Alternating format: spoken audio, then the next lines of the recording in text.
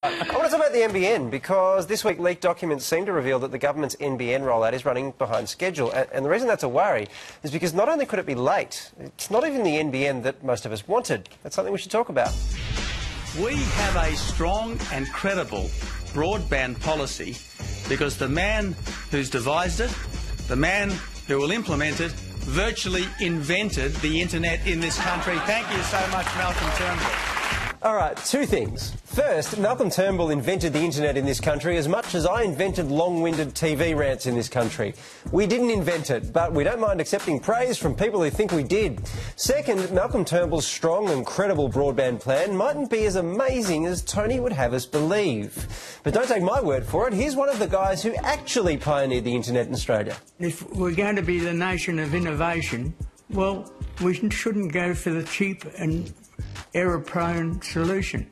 He says that because when Labor first started rolling out the NBN, we were promised fibre connections directly to our homes, which would cost $45 billion to be finished by 2021 and offer speeds of up to 1 gigabyte per second. NBN is the biggest infrastructure project this nation has ever undertaken. However, when Tony Abbott won the 2013 election, he knew that with a few changes... Under the coalition, you'll have much faster broadband, much more quickly and much more affordably than under the current government. And what Tony and Malcolm Turnbull, as then Communications Minister, delivered was a multi-technology mixed national broadband network, or MTM-NBN.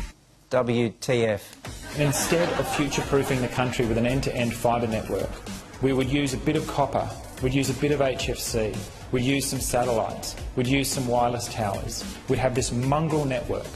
This so-called mongrel network would see investment in fibre to the node, where fibre runs to a box or a node on your street before it bottlenecks to a maximum speed of between 25 and 50 megabits per second on copper wire to your home, which was meant to be finished by 2019. Now, Consumer Group Choice says that under Labor's broadband, you could have downloaded an HD copy of a film in about 30 seconds. Now, under the Coalition plan, you'll have to wait 10 to 20 minutes. Oh, well, sorry to interrupt the thing that you do. What film did they download?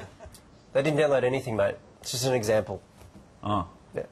Can I still eat my popcorn? You want some? Yep. All right. 5-second rule, you should eat those.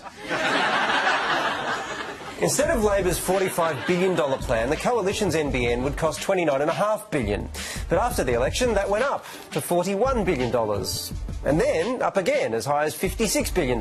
They also changed their estimated delivery date from 2019 to 2020, which is just 1 year before Labor's deadline. So now, instead of having much faster broadband, much more quickly and much more affordably, we'll have much slower internet, which will cost about $10 billion more, but will get it 1 year sooner than Labor. Now, understandably, the guy who set up the company responsible for delivering the NBN is more put out about this than Carl and Lisa were when Leland Chin and I were nominated for a gold Logie.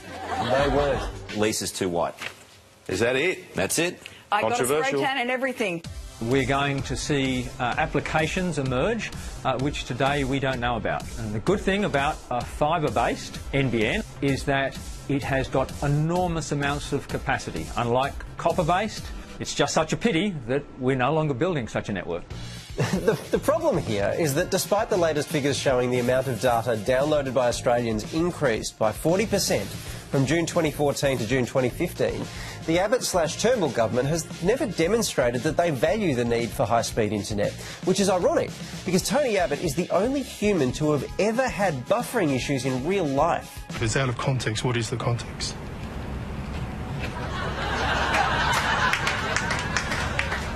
You're not saying anything, Tony.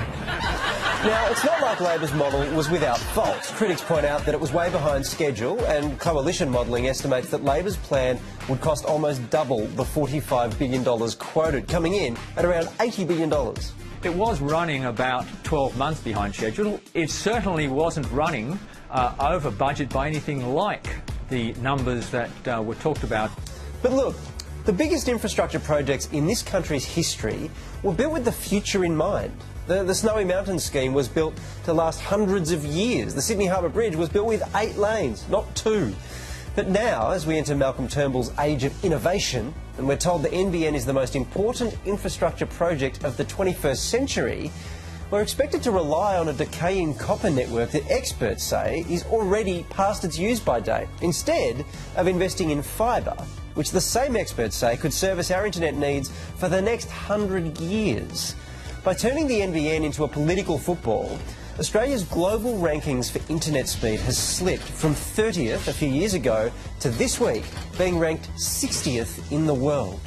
So if you're watching this right now on the internet and you had to wait for even a second for this video to buffer, you know who to blame. Tony Abbott and the guy who he says invented the internet.